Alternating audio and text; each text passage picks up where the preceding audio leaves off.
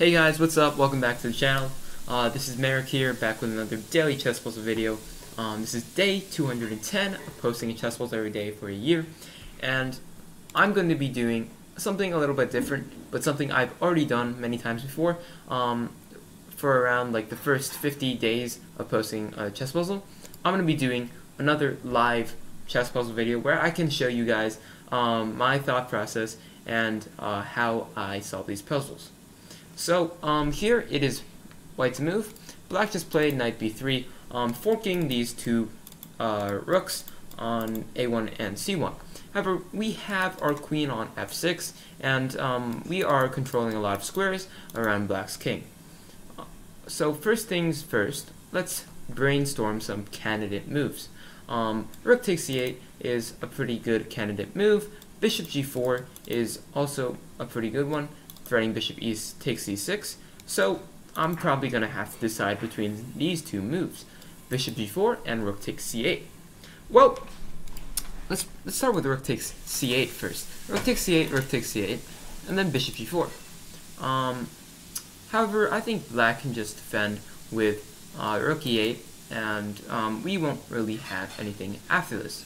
However, if we play bishop g4, let's say rook takes c1 check, rook takes c1, rook e8, and then we can play rook c8, deflecting the rook on e8 to force it to take c8, and we play bishop takes c6 check.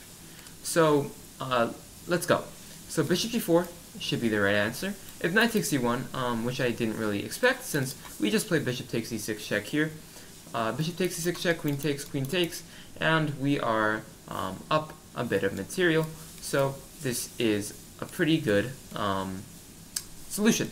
So let me show you guys what I was talking about.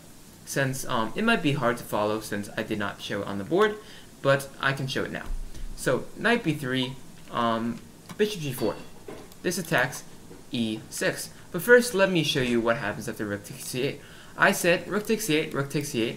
If bishop g4 here, black just plays rook e8, as I said before, and we don't have any good way of continuing.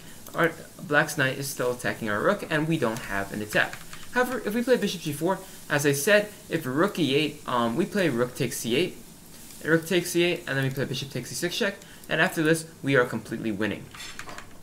And if rook takes c1 check, rook takes c1, rook e8, there is, as I said, the only winning move, rook c8, deflecting the rook from defending e6, and after rook takes c8, we play bishop takes c6 check, queen takes c6, queen takes c6 check, king goes somewhere, we take on c8, and we have a winning queen versus knight endgame.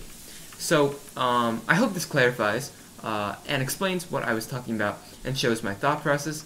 And let me know in the future, what kind of videos do you want to see? Do you want to see live video solving, live puzzle solving, puzzles from games, basically where I analyze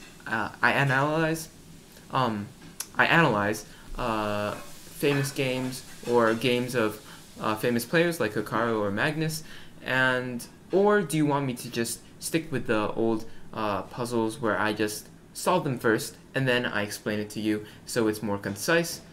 But yeah, let me know what you think down in the comments below, and thank you for watching, and see you in day 211. Have a wonderful day.